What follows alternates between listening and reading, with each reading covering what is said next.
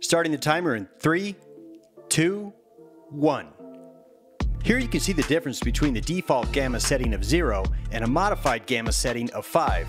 Not only is this helpful for stream viewers, but it also lets you see more details underwater as well as caves and other dark areas.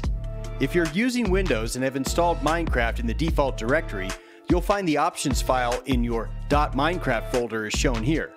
For other operating systems, you'll want to search for the file or search online for the various locations it might be hiding. Once you've opened the file, you'll see something that looks like this. A little ways down, you'll see the word gamma, which, if it hasn't been changed since your initial installation of Minecraft, should be set to 0.0. If you're speedrunning, you'll want to change this to 5.0, which at the time of this video is allowed. The value can be set higher for added brightness. However, if you're competing, you'll want to verify what's allowed before manipulating this setting.